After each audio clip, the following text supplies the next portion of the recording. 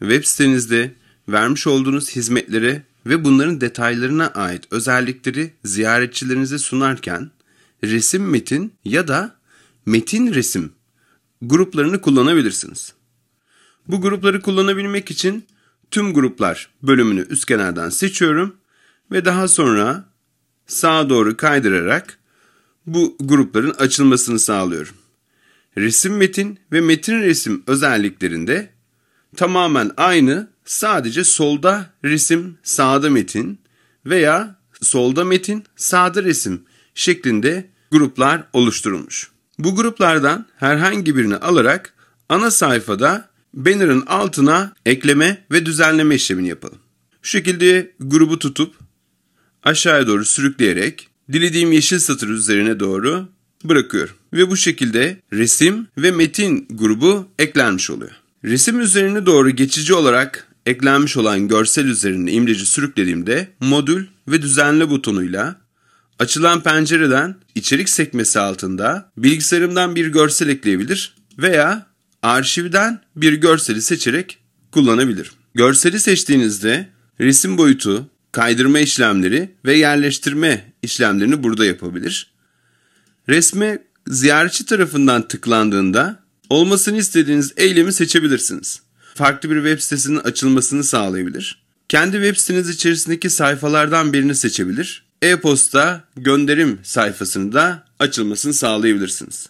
Bu işlemleri açık olan tarayıcı sayfasına değil, yeni bir sekmede açılmasını isterseniz buradaki ayarlamayı yapabilirsiniz.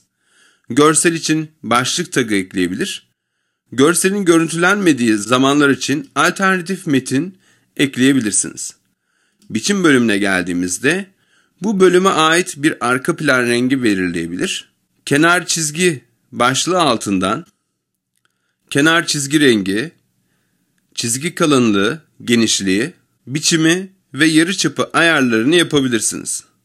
Son olarak görselin bulunduğu alan içerisindeki dışarıdan ve içeriden boşluk ayarlamalarını da dilediğiniz şekilde yaparak kaydet butonuna basmanız yeterli olacaktır. Sağ taraftaki metni düzenlemek için metin üzerine tıklayıp imleç göründüğünde dilediğiniz yazı alanını seçerek düzenlemeye başlayabilirsiniz. Seçmiş olduğunuz yazıya ait biçim adı, stili, bold, italik, altı çizgili gibi özelliklerini ekleyebilirsiniz. Yazı tipi boyutunu hazır değerlerden birini seçebilir, özel bir değeri kendiniz girebilir veya sürgüyü kullanarak buradaki değeri de belirleyebilirsiniz. Eklemiş olduğunuz yazının paragraf hizalama seçeneklerinde sola yaslı, ortalı veya sağa yaslı şeklinde olabilir. Yazıya renk verebilir. Ziyaretçinin yazı üzerine gelip yapmış olduğu tıklama sonucunda farklı bir web sitesinin veya bir sayfanızın açılmasını sağlayabilir. Global bir içeriği ekleyebilirsiniz.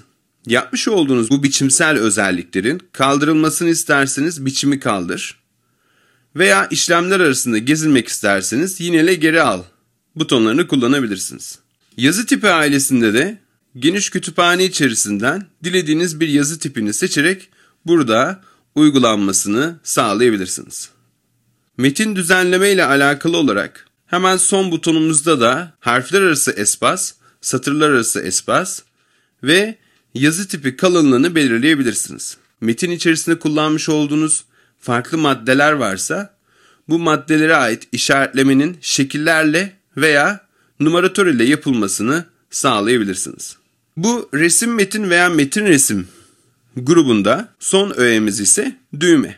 Düğme üzerine geldiğinizde modül, düzenle butonuyla açılan düğme modülü düzenle penceresi içerik ve biçim sekmelerinden oluşuyor.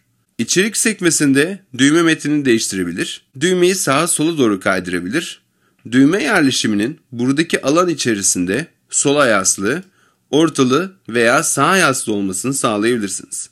Ayrıca düğmeye tıklandığında oluşacak eylemi dış aracılığıyla farklı bir web sitesine bağlantı verebilir. Sayfa ile web siteniz içerisinde bulunan sayfalardan birini seçebilir. E-mail özelliğiyle de butona tıklandığında boş e-posta penceresinin açılma işlemini otomatik olarak yaptırabilirsiniz.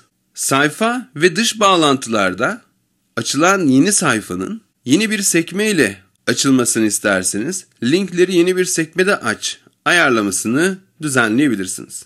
Bu düğmeye bir başlık tagı da ekleyeceğimiz son düzenlemedir. Biçim sekmesine bakacak olursak, bu düğmeye ait metin rengi, yazı tipinin boyutu, yazı tipi ailesi, yazı tipine ait kalınlık yani stili, hizalama seçeneklerini belirleyebilirsiniz. İkinci bölüm olan arka planda bulunan rengi değiştirebilir. Kenar çizgisine ait renk, çizgi genişliği, çizgi biçimi ve yarıçapı özelliklerini değiştirebilir. Son olarak bu düğmenin bulunmuş olduğu alanın dışarıdaki alanlardan olan boşluklarını ve kendi içindeki boşluklarını buradaki ayarlamalarla yapabilirsiniz. Arzu ettiğiniz şekilde düzenlemenizi yaptıktan sonra kaydedebilir. Farklı resim metin gruplarını ekleyebilmek için ise sütun bazındaki resim metin gruplarını kullanabilirsiniz.